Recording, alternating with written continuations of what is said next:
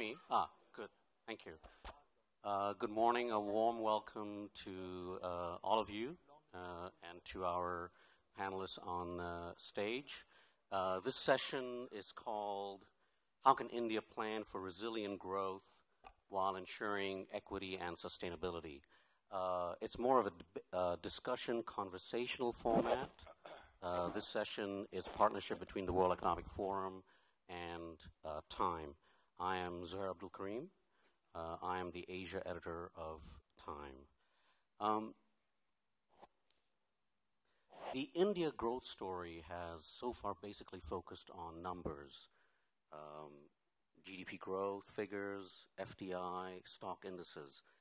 But often these numbers mask, do not give it sufficient attention and mask problems that are happening elsewhere in the country.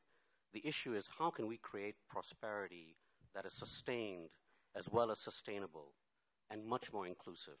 In short, how can we create a kinder and gentler India? These are the questions that we will be addressing this morning. And we have a terrific group of people, very super smart group. To my immediate right is Ajay Chhibber, who is the Assistant Secretary General of the UN and Director Asia and Pacific for the United Nations Development Program. In alphabetical order, we have Harish, Hande, Managing Director of SELCO Solar Light. He's a social entrepreneur based in Bangalore. Then we have Arvind Mayaram, Secretary, Department of Economic Affairs, the Ministry of Finance, and one of the key movers behind the reforms that we've seen kickstarted again very recently. We have Mody, who's managing partner of AZB and Partners. She needs no introduction, one of India's most prominent corporate lawyers. And then we have David Thomlinson, who is Global Head, Geographic Strategy and Operations for Accenture, again, a company that needs no introduction. I want to bring up three things first that I would like our panel and all of you in the audience, because we will try to make this as interactive as possible.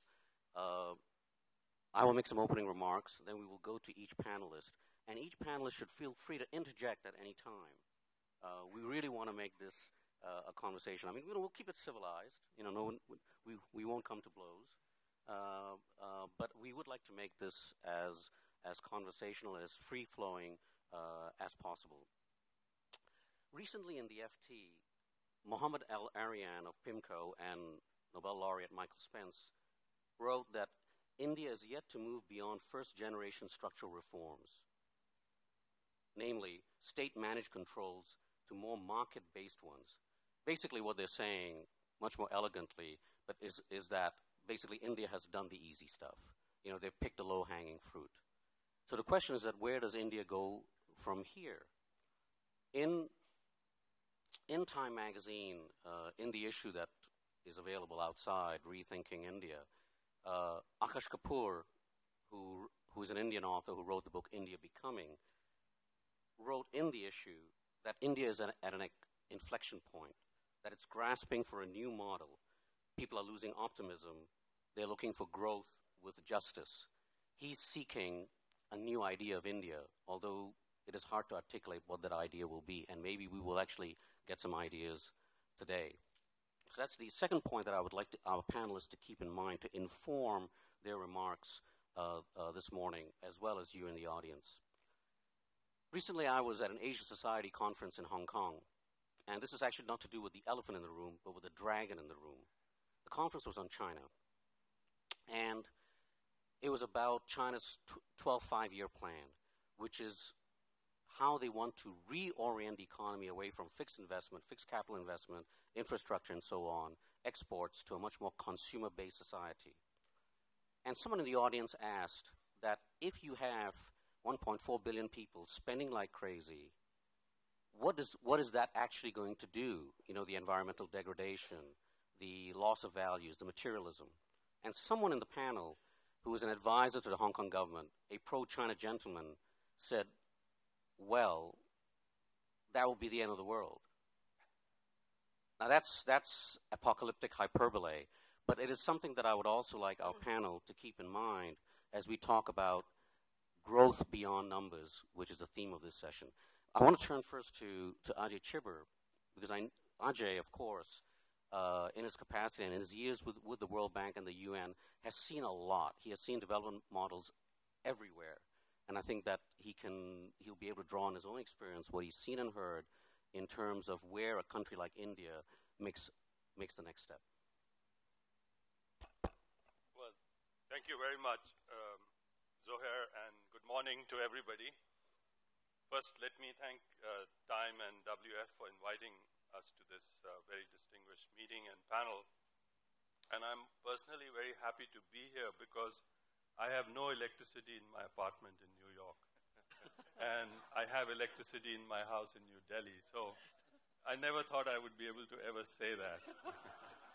So I think with the election of President Obama in the US, I hope that they will be able to restore my electricity by the time I'm ready to go back to New York. But there's another storm coming today in New York, so we don't know yet.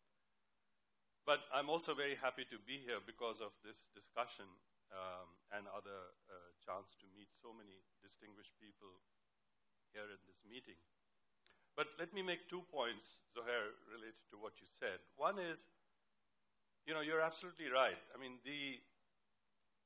India, we were, as described very appropriately by Vijay Kelkar, we were on the golden turnpike of growth. There was a period just before 2008 where India was growing at 9%. There was talk of going into double-digit growth. And he appropriately said, we are now coasting on the golden turnpike of growth. We can only go up from here. We can't go down. And yet, a few years later, we have exited from that golden turnpike. And we are now in what would be, a potholed side road, if you like, back to 5-6% growth. And we are now talking about how to try to get back, at least try to maintain this pothole growth rate of 5 to 6%. And then, of course, hopefully over a period of time, trying to get back to the golden turnpike of 8-9% growth, and maybe even higher, because the potential for India is even higher than that.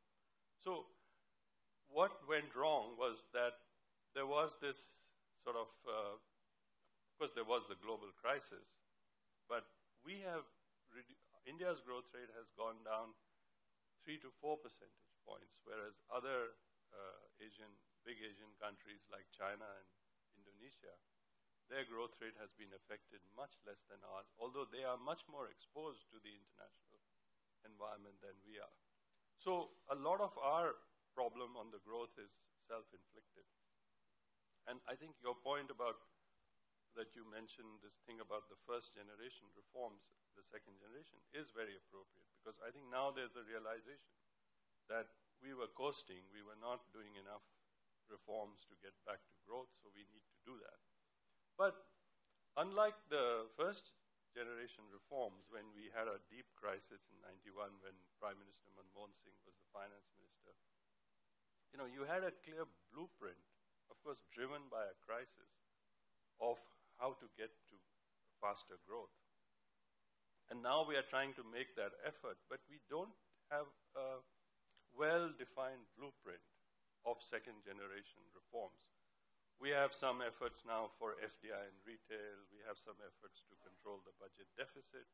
But I haven't seen anywhere a well-articulated argument of a series of second-generation reforms from the government. I haven't seen. I've seen it in the press by various analysts, etc. But, well-articulated. And then you look at the 5-year plan. Also, it's a good plan, but it's not connected to programs and policies. We have sort of a kind of a distinct situation where we have 5-year plan which talks about capital expenditure and what's needed to be done. get education and health and this and that and the other. And then we have a finance ministry that focuses on annual budget survey that talks about what's needed to be done that year. We don't have anywhere a well-articulated strategy from the government of these second-generation reforms that are so badly needed. Unlike, say, in China, where if you read the Chinese 5-year plan, you will see a very clear articulation of policies, programs, and expenditures. So I think we need to think about that as well. It's still one item at a time. We're talking about FDI in retail, we're talking about something else, but nowhere do we have a well-articulated framework for these. That's one point I wanted to make, but quickly a second point, which is that during this period of very fast growth that we saw, brief period nevertheless, somehow people got it into their head that because there was this growth and the growth was not so equal, we had to set up a welfare state to take care of the poor. And so we then have, in my mind, taken up this view that the way to reduce poverty is not to keep this growth going and make it more inclusive, but then to dole out a whole series of welfare programs for the poor, which are very costly, which are now affecting the budget in a very significant way, which are actually hurting growth to some extent because, with the high inflation, we've now had a weakening of the rupee, etc. So we need a welfare system, but we could do this much more cheaply and in a much more targeted manner than we have so far to take care of those people who would not be able to fully participate in this growth process. Of course, our main effort should be to get more and more people into the growth story as we go forward. Dr. Mayaram, would you agree with that the government does not have a real grand plan for reform, that the government actually doesn't love reform? Thank you. First, for inviting me to come and speak here. I thought we were not talking of numbers, so I didn't prepare myself for numbers. I thought we were talking of growth beyond numbers, but we have got stuck again to the same debate about growth and how growth should take place. So let me also answer that part. I think it is interesting that we tend to look at a document and then decide that there is no game plan. I think the answer to the question that we have a game plan and that game plan is in line with the topic of today's discussion, which is growth beyond numbers, is where you're looking at what is now termed as a untimely welfare measures that government has taken. Question is this. In a country where you have estimated 35% of the people below the poverty line, should you be looking only at growth or you should be looking at inclusive growth? To my mind, the answer to that is very clear, especially if you are a democratic country where you pride in accepting the values of democracy, where people determine how governance should be through voting. Look at one program which is often seen as profligacy on part of government. Mahatma Gandhi National Rural Employment Guarantee Act. For 60 years, we had a Minimum Wages Act. I have a very, very eminent lawyer sitting to my right, and she will bear me out. Minimum Wages Act was never enforced, especially in the rural areas, in the unorganized sector, because there was a surplus of labor, and the relationship was that employer drove that relationship. So people have lived. In fact, it is my thesis that India's economy for a very long time has been subsidized by the poor, not the other way around. It has been subsidized by the poor. Because what is it that we went out and told everybody? Poor, cheap labor. Nothing else is negotiable, but labor is cheap because labor cannot negotiate. And therefore what Narega did is this. It put a benchmark. And forever we have changed the employer-employee relationship in the rural areas. I'm talking about growth beyond numbers. I'm talking of equity. but also the fact. I think one needs to look closely at statistics before announcing a judgment. In the last 3 years, the total expenditure on Narega has steadily come down. The total number of people who have gone and asked for jobs on Narega has come down. It's on the website. Go and have a look at it. What does this mean? It means that the government is not giving out dole.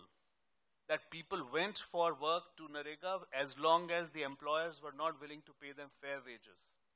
Now when the market wages have come higher, when the employee is now able to bargain for better wages, on Narega works, which is under the Act, you can demand for work, the number of people are going down. So I think we also tend to be intuitive in our responses to government policies when we look at it. I am not here to say that we should not be looking at growth. This is a major concern to us. We need to look at growth. We need to get back to the same trajectory. But as Mr. Chhibber said here, India is not isolated. I mean, one may contest whether Indonesia's 6% is better than 5.5 or 6% of India. I mean, one can contest that. But the issue is that there is a global slowdown. The best governed, within inverted commas, countries are facing fiscal cliff. Next year, we do not know how that landing will be. And that's going to affect everyone, including India. So let's not lose sight of the fact that the slowdown is also because of global factors and how they have affected the countries around. That's a very pertinent point, Dr. Mayaram. I'd like to turn to David, because I know that there's been a lot of negativity about India in the last couple of days at the World Economic Forum. But I know that you have a sense of looking at the glass as being half full rather than half empty. That's one point that I'd like to ask you about. And I do want to come back to growth in the rural areas. I know Harish has also very, very clear thoughts about that. But you also have ideas about how to make the urban centers, the traditional centers of growth, and the places where the government tends to focus on and big business tends to focus on, how to make them smarter infrastructure, more technologically advanced, and so on and so forth. So these 2 points I'd like you to address. David. Thank you very much, Zoher. It's a real honor and privilege to be here. And let me give you a view somewhat from the outside of India, although I am a frequent visitor. It's interesting, actually, I look after the global geographic activities within Accenture, and just this year have moved my base to Shanghai in China. So I thought that if we're going to focus on the emerging markets, I'd better be part of it. And it's interesting contrasting, and I'm sure a lot of the last couple of days has been China and India. I suppose, and I'll come to one of the priorities, but the experience of landing in Shanghai airport and going to my apartment in Pudong is somewhat different to arriving in cities here. And if you just look at infrastructure, it's a very different experience. But let me come back to the theme.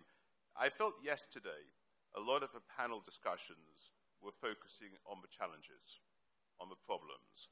And I'm sure they're very real, so I don't want to undermine them. But to me, and I think the theme of this session is look at the opportunity. Look at the opportunity for India as a great nation in the global context. And if you say build on your strengths, one area which is clearly, and there's a lot written about, are the population demographics. Compared to China, which I think is going to have significant challenges with an aging population, India has a very vibrant population. Today, nearly 20% of the world's population, 1/3 under 15, projected to be the world's largest population by 2030. And that in itself creates an enormous opportunity. From my perspective, the priorities would be, firstly, infrastructure, and basic infrastructure around power. We were talking about renewables, solar power being a very interesting opportunity in rural areas, water, transportation. And again, the contrast with China is quite marked. And to me, the key thing is find ways to do it. I think some of the bureaucracy, some of the difficulties of making decisions and getting things done here are a challenge. Secondly, education, but particularly relevant skills. My sense is that a lot of the education, maybe as traditional, hasn't really attuned with the needs for people to be job ready. You know, I heard in some of the research that there's projected to need to be 15 million people per annum in India with job relevant skills, an additional 15 million. And you know, that again is a huge opportunity if we can actually make that happen. Healthcare clearly is a priority, but underpinning it all, and coming back to your question, I think information technology and some of the current developments in IT are an enormous opportunity for India to address some of these problems. And I would particularly talk about broadband, and I know the Indian government has a very active and broadband policy, but then linking that with mobile computing, you know, just in the last 3 years, the advancement in terms of handheld devices, access to information. And this truly, I believe, creates an opportunity to deal with the divide, to deal with the rural disadvantaged people, and maybe to make them the future champions. So to summarize, I think you know, lots of opportunities. I think today we have a real time where IT, which of course India is already advanced in, but could dramatically change and remove some of the barriers and actually give India the opportunity to leapfrog other countries in terms of its advancement. David, you mentioned the demographics, and clearly a country with a sizable young population tends to, there's a lot of potential for growth because younger populations tend to be, frankly, more creative, more dynamic. They create resources rather than use up resources. You mentioned China, but of course in Asia, the country with the biggest problem on that front is actually Japan. Yeah. But at the same time, this can be a double-edged sword. Rajya Kanoria of FICCI was telling Time that talking about this the glass half full or half empty, that the demographic issue in India, it can be a demographic dividend or it can be a demographic time bomb because you have to find jobs for all these people. Does someone wish to address that? I mean, is that actually realistic that all these young people, first thing, they're going to get educated, and second, that they will be able to get good jobs?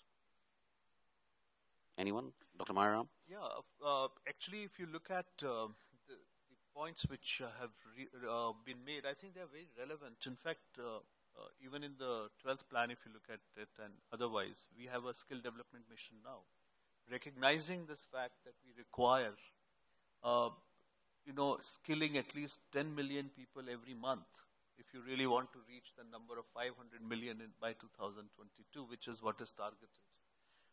There is a huge challenge for providing the right type of skills which will match the demand of the industry. And therefore, one very innovative area of the skill development mission is to work with the private sector for creating training infrastructure, skill development infrastructure. And a lot of work has been done there. In fact, a very unique public-private partnership has been company has been created as a national skill development corporation, where government has 49% and the private sector has 51% ownership. Which is, but the government provides the funding for this private company to lend or take equity positions in skill development companies and create and develop these skill development companies through which skilling will take place. A large number of companies have already come into being, and they are doing very good work on that side. So that I think is an area which is now fully addressed. I know that you're perhaps one of the rare officials in the Indian administration that is actually a proponent of public-private partnerships. But at the same time, people say the bureaucracy is more of a problem than even the solution. I want to bring Zia Mody in here. I think you have thoughts about that? You're not in business, but you That's deal not with a fair. lot of business That's not people, fair. and of course you have to deal with all the legal hurdles and hoops that you have to jump through. Zia? I think what I see in the last few months at least, that there is a definite awareness by government that there are things that just need to get done. And therefore the bureaucratic will, the political will, as I see it, is to clearly try and find solutions. The legacy of all the problems, I don't think go away overnight. And I don't think I'm a believer of a big bang reform theory by our government. I believe in small steps, effective steps at a time, because I am convinced that we have to take the social fabric along with us. Otherwise, the demographic dividend does become the nightmare that we talked about. But in terms of public-private partnerships, my view is that India Inc. is more than willing to engage, not because it's charitable, because it benefits India Inc. Government is, at the end of the day, the giver of concessions, the giver of land, the giver of minerals, and if the country has to grow, the government and India Inc. Cannot do it alone. So there is an awareness, but there is also a sense of, will it happen soon enough? I think there are issues of corruption that stay in the minds of India Inc. I think there is a cleansing which is taking place over the last few years that I personally have not seen before. But there is still much to be done. So every time you have land acquisition, permits, leases, all of these come with a bundle of anxieties. If you have public-private partnerships, you have always banks around the corner at some stage, and lenders are anxious. Foreign lenders are even more anxious. Takeout financing, if we have our infrastructure with our public-private partnerships, you need $1 trillion. Where is that really going to come from? I don't think our balance sheet for the banks is that broad or deep. So are we going to get enough investor confidence in the country with a true public-private partnership? Some have worked. Some have still to work. I personally believe that in health and education, those are easier to do because the inclusiveness is a given to start with. So, you're not disconnected in philosophical ways. In resources, it's them versus us. But in health and education, it just has to be together. You look at 900 million mobile subscribers. I think the government is clear that with the IT technology and the UID program that Nandan is putting together for the government, that has to be a way to make it more inclusive. You look at 250,000 gram panchayats that the government is committed to get broadband to very soon. That has to open up e-learning. That has to open up doctors being able to communicate with health workers in the villages. So these are very natural, robust, and possible private partnerships with the government. I want to come back to corruption and to the big business initiative by the 5 or so major business houses in India. But I want to turn to Harish. Dr. Mayaram was talking about the Renega, scheme, which is the biggest employment scheme of its kind in the world. You go out into the countryside a lot. You mix with the real people of India. The real people of India are not in this room in some ways. Is the government doing enough? Can the government do more? Yeah, thanks. Should I take my chair a little forward rather than getting hit by both sides? No. No. We deliberately put you there. No, I'll come to, I'll start with a statement that you said, should India be kinder or gentler? I think India should be sensitive. I think that's the issue we have. It's not about kinder or gentler. We're becoming more and more insensitive. I mean, for example, look at the media and look at everybody else was talking about Sandy, Hurricane Sandy, but nobody was really talking about Neelam, which has had much greater human disaster in Andhra Pradesh in the last 1 week. None of the newspapers, it's on the front pages anymore, right? I mean, 10 times more than Sandy. We are still talking about, in our papers, it's not only you because you're personally affected, but about power cuts in Manhattan. But nobody's talking about AP, right? Andhra Pradesh, much larger. And that is the insensitivity I'm actually scared about. And that disconnect between many of us in this room is startling. And that, I think, we need, it's not about the government, it's together. We're talking about, I mean, I agree with Mr. Mody, we are on the subsidies of the poor. But on the other hand, we're also using the poor, we are hiding behind the poor in terms of when we come to our climate change negotiations, because we're saying that, we have so many poor people. I think on the name of the poor, our consumption level in the rich is increasing, right?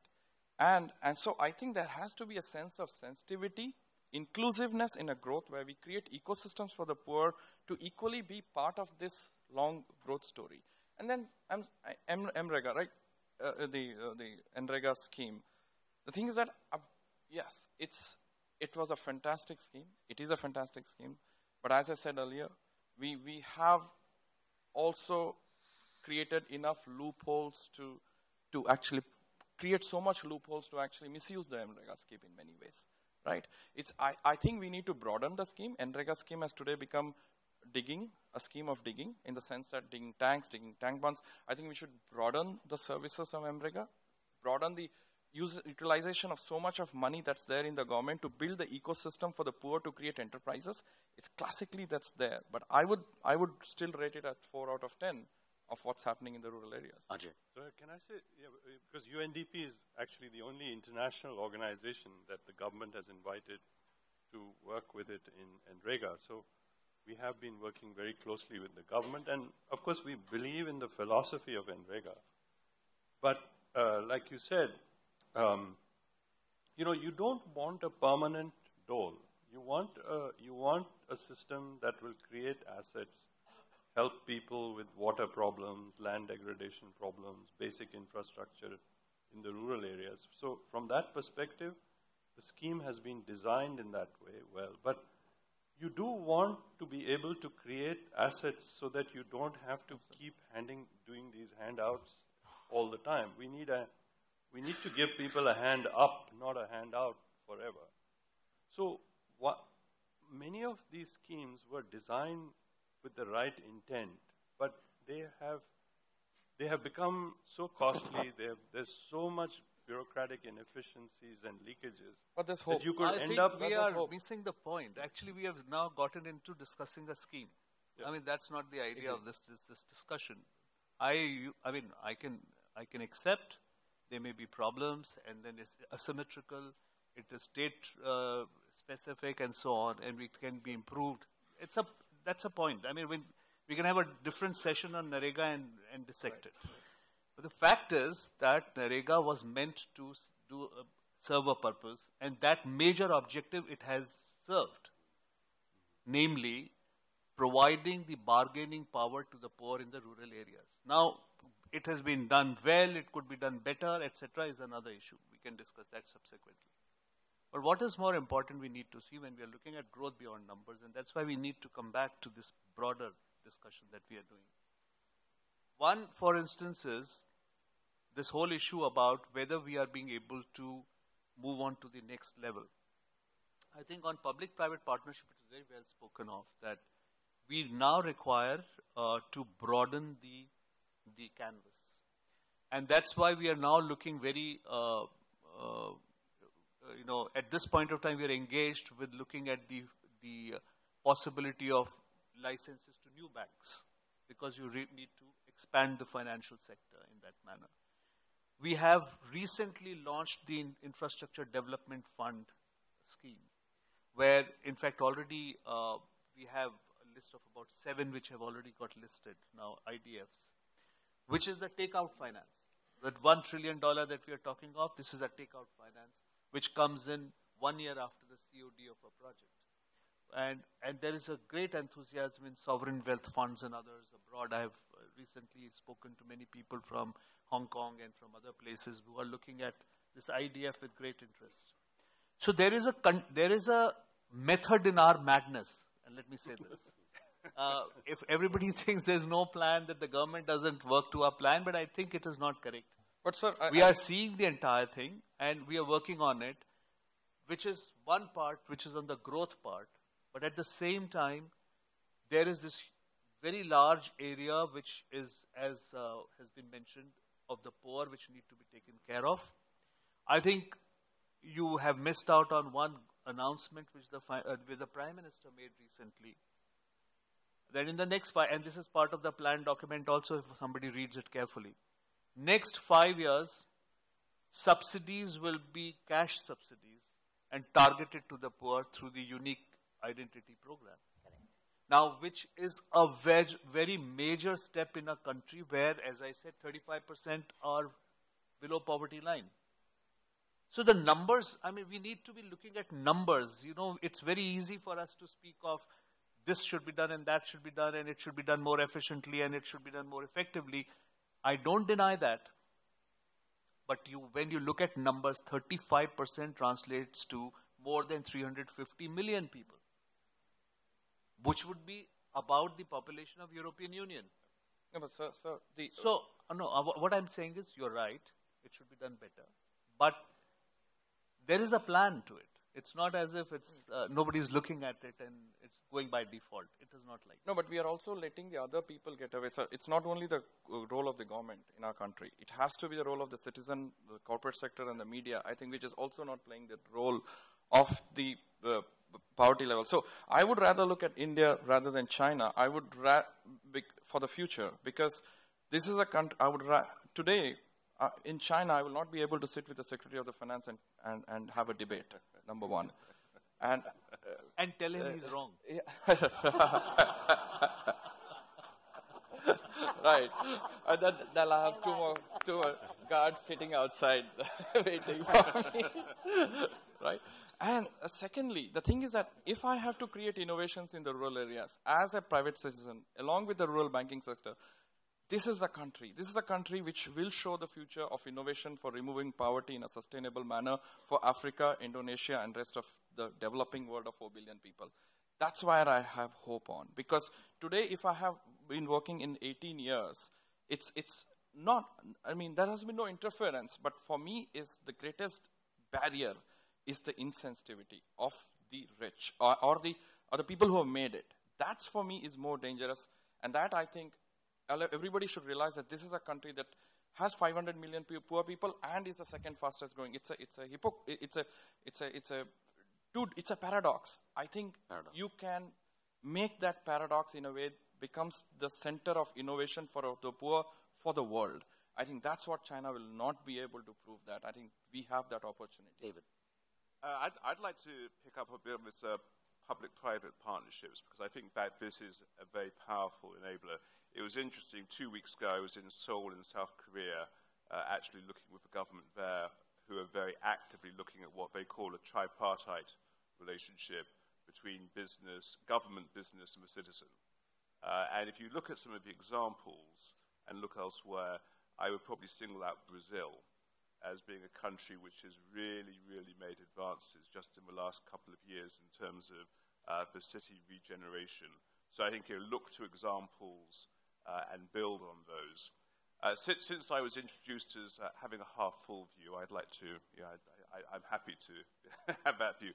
But you can look at problems, and I'm sure that bureaucracy, corruption are very real issues we need to deal with. But it's interesting, if I just look at Accenture, actually India is by far the largest of our global business. We have over 80,000 people now employed in India across all dimensions of the country. And we've had a program running for 2 years around building skills for people, particularly disadvantaged people. How can they get job-ready skills? And already we've had more than 15,000. I mentioned that. It's a small number in the context of what we need to do. But I think build on what's already happening, and also look outside India to Brazil, to other countries, on how you can really make progress and beyond the obstacles. I'd like to, if time permitting, ask Harish and Ajay about specific examples of rural development that they have seen, that they have experienced or spearheaded elsewhere. But before we get to that, if we have time towards the end, all of you have good intentions. You are all patriots. Even David, you are a patriot as well. Perhaps the most zealous. But the one thing that, again, a recurring theme here is that, a big curse that India is undergoing is the C word, corruption. I was at a discussion on Tuesday morning about corruption. That was a closed door session, and it seemed that we were having tremendous difficulty arriving at solutions. We were comparing with other countries, but it just didn't seem to apply. There was talk about creating an anti-corruption agency in India, but some people said that would just turn into another bureaucratic ministry or department that would actually become the most corrupt. Zia, I know you have thoughts about this. How bad is the problem? What actually realistically can be done about this? I mean, everyone is concerned about it. I think the solution is not with me, but I think the concerns. I saw your hand was moving this way. I think to your left. I think it's. What she means is solution lies with the problem. I think it's a question of really balancing out why corruption exists and seeing if we can give some incentives to stop it. So I've always been of the view that, the numbers of petty corruption, they say in India, 80% of the corruption is petty corruption. The traffic cop, the cylinder, the ration card. And if you look at 80% being that, then you wonder, why is it so much at the lower level? And logic then leads you to the conclusion that the people that are taking these sort of petty bribes are those that are poorly paid. Compared to, as I've said earlier, you have a grade 4 public official who earns maybe 15,000 a month, 20,000 a month. He has 4 children to get married. He has to pay dowry still for his girl child. It is not physically possible for him to sustain a livelihood at that level. Now, I've often said, why doesn't government increase the salaries of these people? Government turns around and says it's just not these people. It's then millions and millions of people. But if we take a balance of how much we lose in corruption, not only in the monetary loss, but also in the perception loss, in all the softer issues that come with it, then maybe there is a case for us to say, if somebody ought not to be corrupt because he has enough and can sustain himself, then you can hang him. But, to take away, to talk in very grand ideas that corruption can be just brushed away, there's much more to it. Nobody's justifying it, obviously, and cannot. But I think that 80% being petty corruption, I think there are solutions there that could be, through the system, made viable. So perhaps, higher pay, better education, values, family values, and so on and so forth. Ajay, you've seen experiences elsewhere. Yeah, I think it comes back to these second-generation reforms because, if you look at the Doing Business Index, you are the last in the world in the amount of time it takes to get a construction permit and many other permits that you need. You're almost the last in the world in contract dispute resolution. So you have done the first generation reforms, but you still have so much government interference at so many levels, and it's not just petty, it's at all levels, that unless you carry out a raft of those, what we would call clearing the brush, as it were, of all these regulations and interferences, you will inevitably have corruption. Now, of course, salaries will help a little bit, but to increase government salaries, you would have to halve the size of the government. Otherwise, you couldn't afford it. And that's what China did. China has not solved the corruption problem entirely, but China carried out a very major public administration reform under Prime Minister Zhu Rongji some 15 years into their reform. We need to get that kind of a reform going as well. So there's it's all connected. Corruption is just the symptom of a dysfunctional interface between the public sector and the rest of the society. And that's what we need to address. Setting up a corruption commission will not solve this problem. Petty corruption may I just add, e-governance, I think is going to be a huge step in the right direction. And I think the government, again, as I see it, is committed to it. Yep. Two things have helped. One is the Right to Information Act. The government has passed it, right? And the government is saying, sometimes it regrets the length to which it went, but it basically says, you can see how we function. Okay, that has to be a deterrent to functioning in a completely arbitrary manner.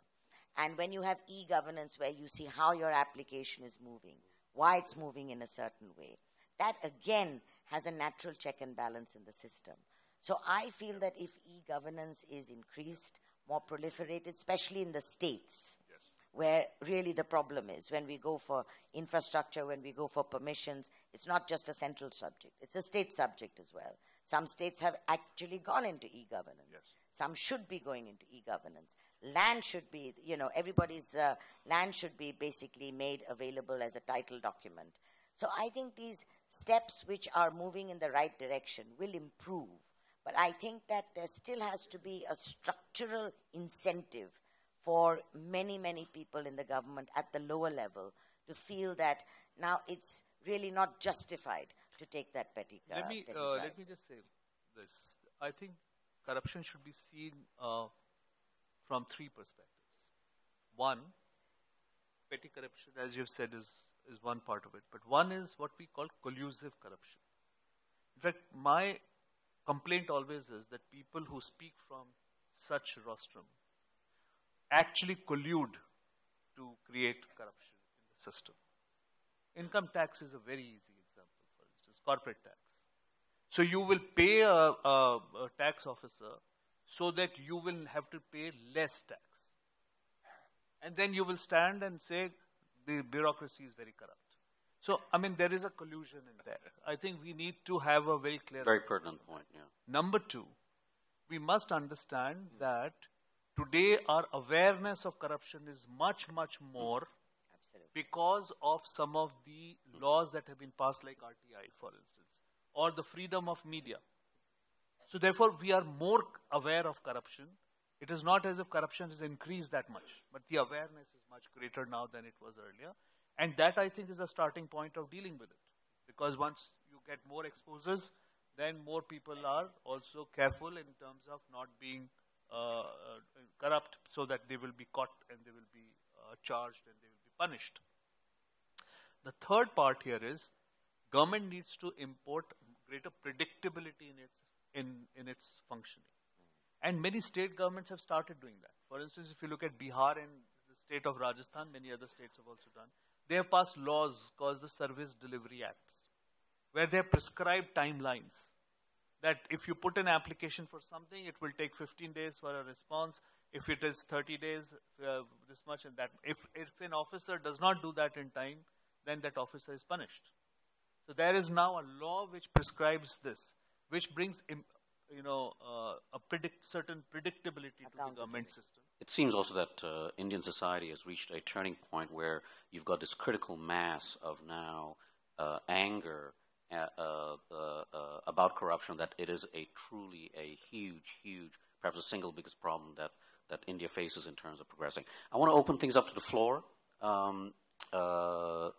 Anyone who feels free to make a point or ask questions. I ask that you stand up and identify yourself. You have to stand up so that the cameras can get you. So this is really for the record. Yourself, please. Your name and whoever you represent or whatever you represent. Nisha Agarwal, I'm the CEO of Oxfam India. It's an NGO. I think this session was about how do we make India shine for everybody. We heard some concrete suggestions from Mr. Thomlinson, the comparison with China, saying we need to invest much more in health, education, and infrastructure. I don't think anybody in India would disagree with that is a way of spreading growth. The problem is we don't seem to be having the will to collect enough resources to invest in those things. If you look at our collection of taxes, it's 9% of GDP. Almost a similar amount is given away as corporate exemptions. Now, if the corporate sector wants India to be competitive in the long run, is it not better to collect that 9% of GDP that is being given away as exemptions and actually invest in health, education, and infrastructure, which would make us more competitive in the long run and spread the benefits of growth? So that's one question. What is a better use of our resources? I think a second question to Ajay. He was saying, you know, the trickle-down model is really not the right way to deliver inclusive development in India. We seem to have a theory that let the rich grow, tax them, and then provide welfare. Many other parts of the world have defined inclusive development very differently. I think people haven't defined it here. So Ajay, if you could describe what that model is in your head that you said is an alternative way that other countries have delivered much more inclusive growth than India is doing.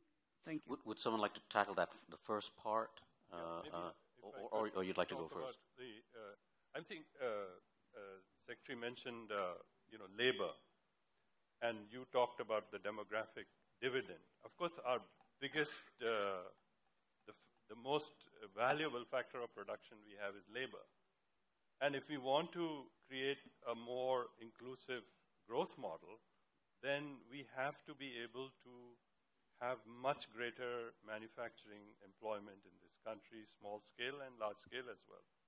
But we have actually made, in the interest of protecting our labor, we have made our labor very expensive because we have the most arcane labor laws that you can find anywhere in the world. So it makes it very hard for people to really think of India as a destination for large-scale manufacturing simply because the labor laws come. There are other problems, infrastructure and land acquisition and all also there, but labor laws have been a major hindrance now to the employability of labor in regular jobs in which they are not classified as working poor.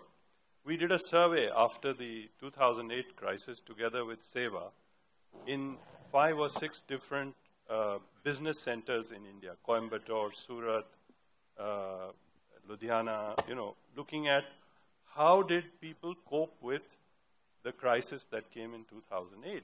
And what we discovered was increasing casualization of labor, basically employers shedding whatever little labor they had so that they could then rehire them back in contract labor. Most of these people became then the working poor. They still were working 4 or 5 hours a day, but they were, much more on this, what we call casual labor in India, contract labor, basically. So we need to think about changing those labor laws in a way that will really help build this country up, along with other factors like infrastructure, into a major manufacturing hub, which will be much more inclusive.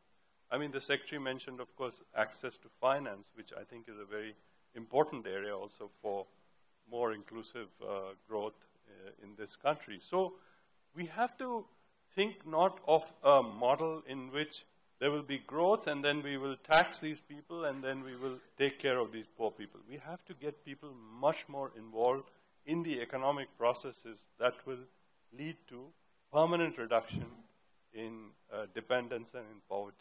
Harish, can you give us an example, from your own experience of either a program or a scheme that has worked, whether it is your own organization in the countryside, where we can get away from the urban centers? No, yeah, exactly. I like the bureaucracy if it's delayed, because otherwise people would have overrun the poor. Absolutely, because people getting faster permissions, so the poor would have actually suffered in terms of lands, and I look at it that way. So I'm very happy. Indifferent. But the question yes, so we also understand, Zoher, there are 40,000 banks in this country, rural areas. No other country has this infrastructure. This was built during the green. Let's take the example of how Green Revolution actually took place. You have 40,000 banks, rural Gramina banks, which financed to the end users. You have 800 plus technical institutes like the ITIs and the root cities. So you have institutes that can create the ecosystem, human resources, to balance the people who actually take the loan from whether the farmers who take loan from the rural banks. You have the ecosystem to develop that. Today what we need to do is that a lot of the capital is for English-speaking entrepreneurs. You do not have equity investments in Oriya-speaking entrepreneur. You do not have equity investments into Bengali-speaking entrepreneur. We have created English as a class. I think we need to break that. There's a solid infrastructure of 40,000 banks, 8,000 plus technical institutes to create thousands of enterprises, which a country like China will not be able to do. The democratization of enterprise, democratization of energy services, democratization of water resources, it's all there. So the hard work of creating the infrastructure was done in the 70s. We just need to do a little tweaking of the efficiency, and we are there. We are running a marathon, not a 10,000-meter race like China or the US. I think we'll get there. But let me also add to 40,000 branches that you've spoken of, government's decision to set up by next March in every habitation of 2,000 or more, which does not have a branch, a banking business BC, correspondent, which will provide financial inclusive services of the nature which you're mentioning, is already underway. And by next year, March, we would have all the habitations with a population of 2,000 and more having business correspondents. So what I want to add is that, but we need to respect we need to create equity instruments and debt instruments for the non-English speakers. And that's, I think the people in this room, we are all become middlemen. And we are not letting. I mean, not so much. It's all of us together. We have not created the instruments for them to come up.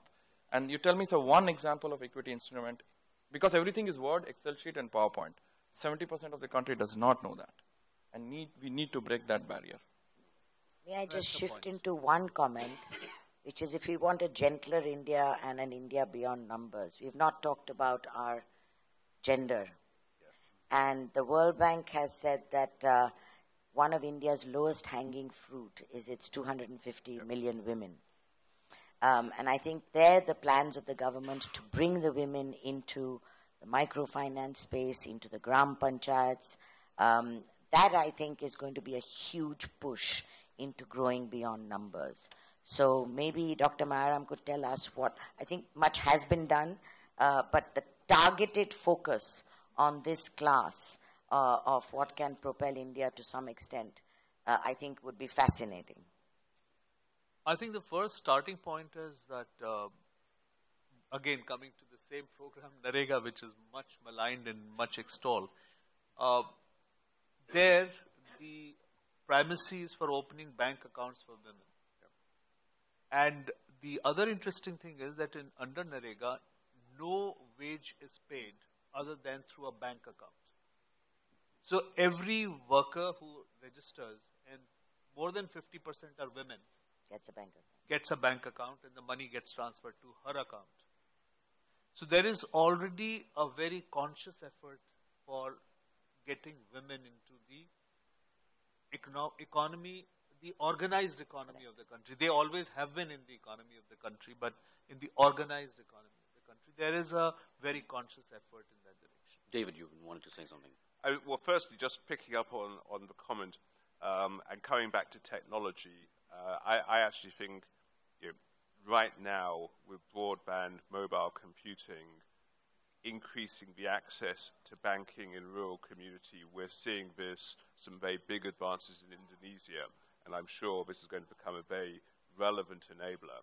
But coming back to the first question, or a question from the audience, I'm not going to be qualified to talk about the allocation of taxes, so I'll leave that to our people here. But in terms of my perspective, and the key message for India, and if you contrast to China, is getting things done. My sense is the big difference, and I mentioned earlier I live in Pudong in Shanghai, which people have been there, is an incredibly bustling metropolis. 15 years ago it was marshland. And that is a great example of decision-making, implementing, doing things. In the World's Economic Forum Global Competitiveness Report, which was circulated to everyone, the top 3 issues: inadequate supply of infrastructure, we've talked about corruption, inefficient government, bureaucracy. Those are the 3 top issues identified in the corruption index. My sense actually is that, again, technology will be an enabler. E-government starts creating transparency, maybe the opportunity to improve and streamline processes. I would still like to put a rider on the manner in which, for instance, Shanghai is developed. I put a rider on that. I don't know whether we would wish to go that way. Because the kind of decision-making that you are extolling at the moment is not a decision-making where citizens have any say. Now, if we are saying we should go that way, then we need to go to a more fundamental question of what kind of governance we should have. Mm. So I think we need to be extremely careful when we give examples in that manner, which also should then give the underpinning of that decision making. Whether we would really wish to go that way.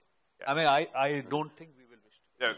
No, can I say, I totally agree and understand that point, but I think if you look at why is progress not happening, then you need to work out how do you remove the barriers, how do you streamline to get there again, I will point that why progress is not happening at the pace at which we wish it should happen. It is not why progress is not happening.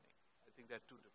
But people do have a visceral reaction to that. I was meeting an Indian executive a few days ago, and she had just seen the latest Bond film, Skyfall. And you'll notice that there's a scene when James Bond, Daniel Craig, goes to Shanghai, and that's real. That's not CGI. And she said when she saw those scenes of those Shanghai Pudong skyscrapers, she thought, when will Delhi and Mumbai ever have that? Ritika, I want to ask, give you a chance to ask something. Could you identify yourself and where you come from? Please. Please. My name is Ritika Khera, and I teach at the Indian Institute of Technology, Delhi.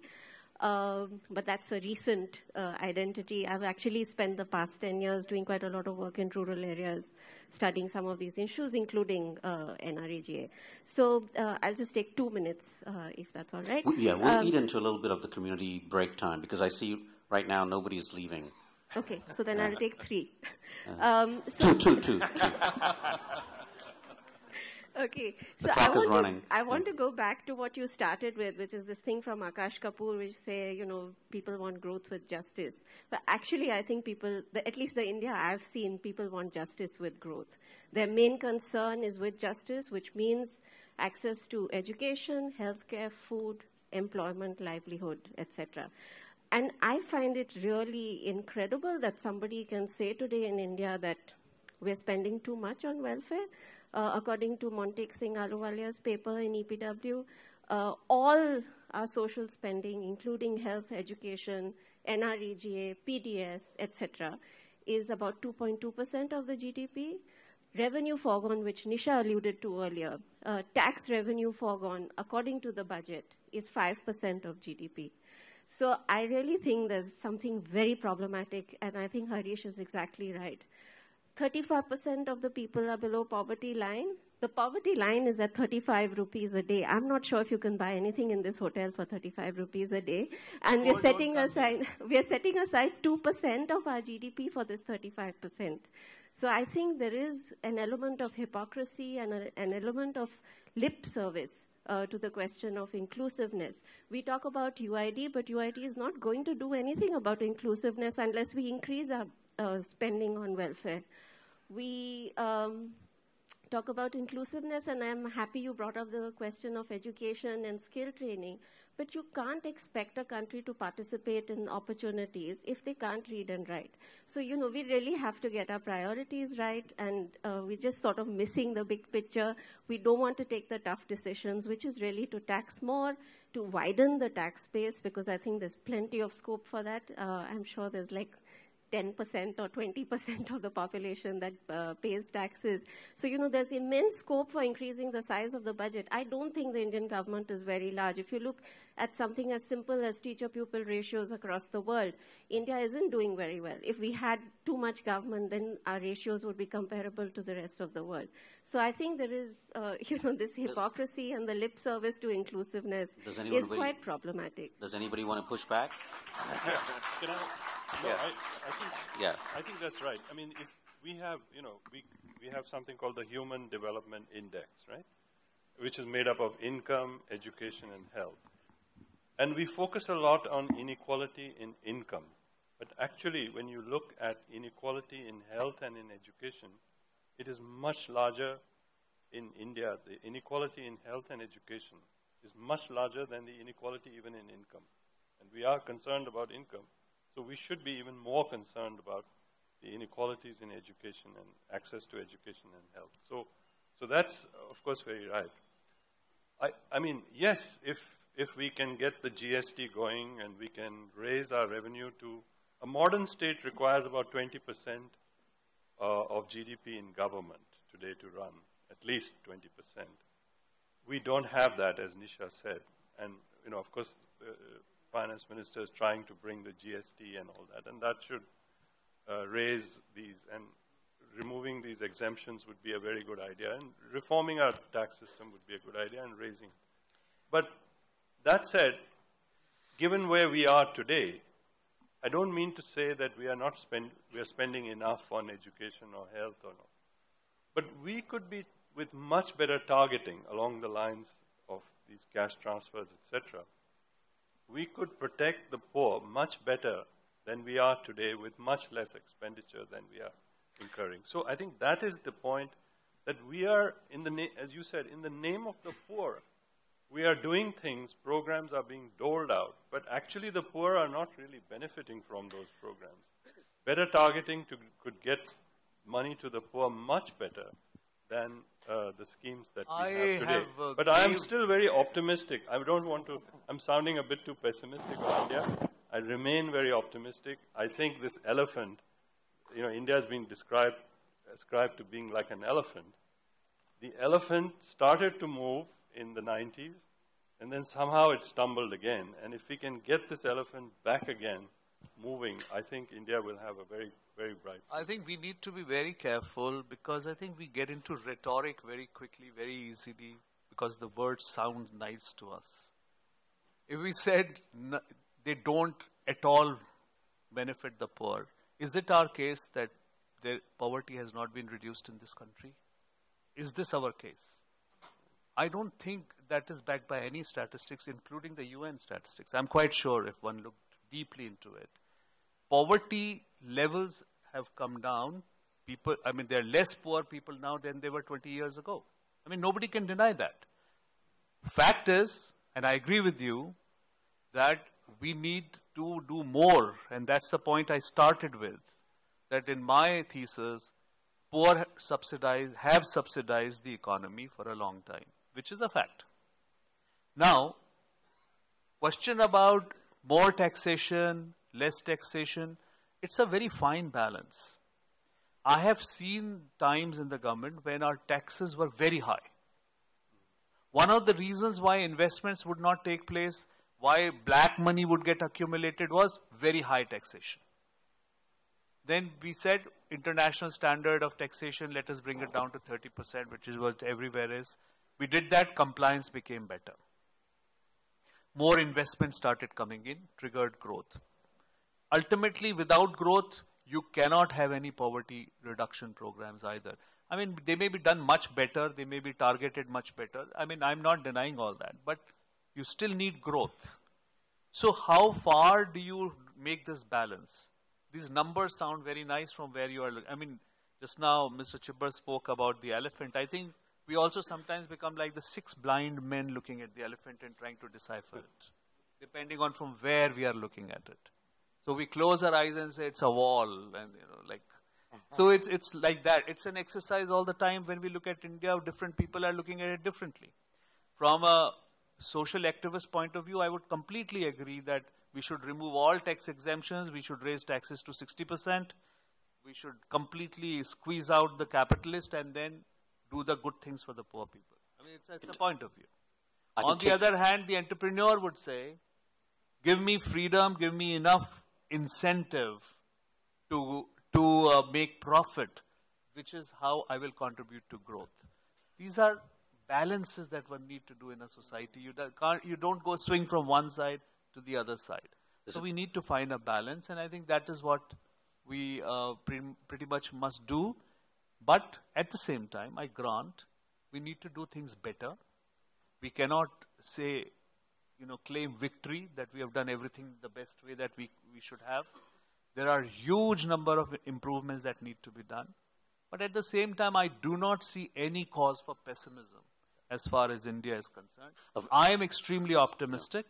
And I do believe next 2 years' time, you will see the trajectory going back again. And the interesting thing is, the funny thing is, the numbers determine our mood also.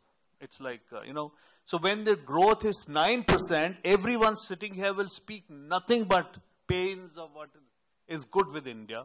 When the number goes to 5.5 or 6%, everybody is so pessimistic about the entire history of India.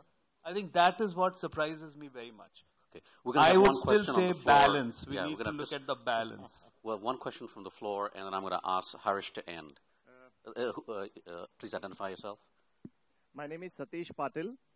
My question is about the whole theme of this discussion today about somehow I get a sense as if growth rate is quite contradictory to the social upliftment and as if they are mutually exclusive. If you see the per capita income of the Asian economies about a couple of decades ago with India, they made a rapid progress in their overall per capita income by way of economic growth. So why do we here say that it has to be inclusive? And if you say inclusive, is it not automatically ensured when there is a more inflow coming, when there is a growth? Is it not available for social upliftment? Otherwise, where the money is going to come from? So why do we think of them as contradictory or mutually exclusive things? Harish, I was going to turn to you anyway, and I think you are the right person for this anyway. No, I think it's very, I mean, if you look at, please take some time for a month and travel, sir. Come with me, sir. With me, I will show, I mean, it's easy to say that the trickle-down effect happened. The trickle-down effect today is about rather than having one maid servant, we'll have two maid servants. So trickle-down effect is I'll have now 4 more houses and I'll hire 3 more drivers. That's not trickle-down effect. The money should be gone to create jobs and enterprises in the rural areas where rather than looking at the poor as future employees, we should look at the poor as future employers. Very good. And they become, why can't a poor become a head of a corporate tomorrow? That is more scary, sir. And secondly, the thing is that we all talk about, again, a challenge to see the problem, I'm pessimistic about the urban youth. I'm optimistic of the rural youth. And because urban youth is spending too much of time on research. I think the urban youth needs to get down and look at what it is in the rural areas. I see lack of urban youth actually saying that forget what corruption is, forget what the policy, forget what the government is doing. Let me now handle something on my own. See, for us, the solution is the best form of protest for this young country. I think we need to create more and more solutions. And I think, for example, last time I had 300 applications for internships, 5 Indians. Wow. 5 Indians. So my question is to the young of the country, because you also have a sense of responsibility that you need to show for the rest of the country. And I think, yes, our generation is also fault that we are not creating enough icons. I think we need to create solutions. I think that's where I find a lot of the younger rural youth coming up, and we need to create that ecosystem for the younger youth of the rural areas to actually be that employers of the future. That will change this country, and will change, and I'm very hopeful about this. Thank you very much. I think I'm required to sum everything up, but I'm not going to do it because it's just not going to be possible for me to do it. So thank you very much, all 5 of you. Terrific discussion. Thank you for taking part. Thank you very much. Thank you.